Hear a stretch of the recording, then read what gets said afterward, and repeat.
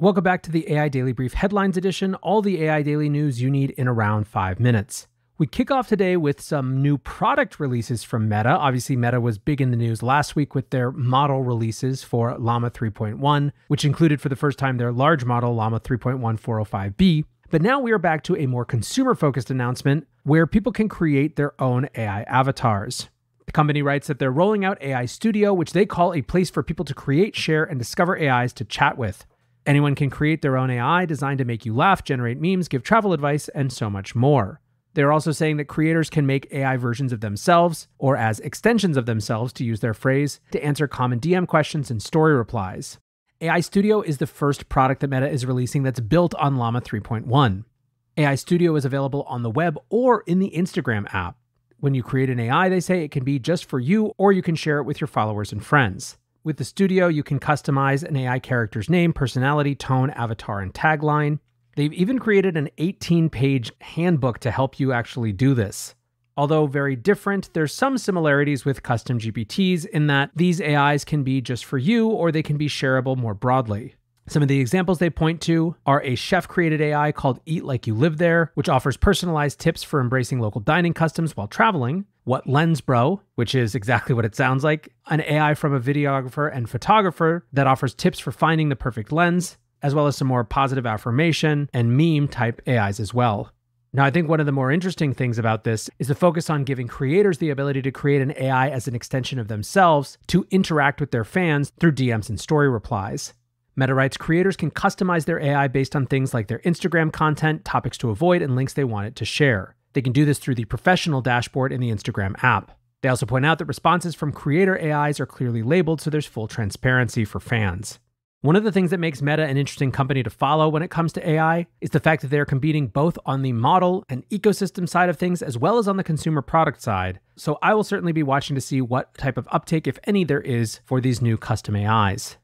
Yesterday, we discussed how Apple was reportedly pushing back the release of its Apple Intelligence features to October, whereas iOS 18 is coming out in September. But as a little advanced morsel, Apple did officially debut its AI features for developers as part of their iOS beta. Investopedia writes that the beta version's release could boost confidence in Apple's AI potential, following these reports that it might not release its AI update until after the planned iOS 18 rollout in September. The technical team at Apple also used it as an occasion to share more about what they had been building. Roming Pang from Apple writes, as Apple Intelligence is rolling out to our beta users today, we are proud to present a technical report on our foundation language models that power these features on devices and cloud.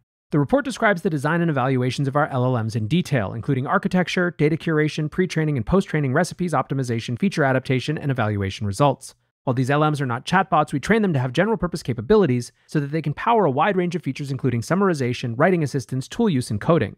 Now, there's been a lot of discussion of these particular models, but I think that the interesting thing from my standpoint is just that it further shows how much more Apple is engaging with the larger developer community and the AI community in general when it comes to their model development.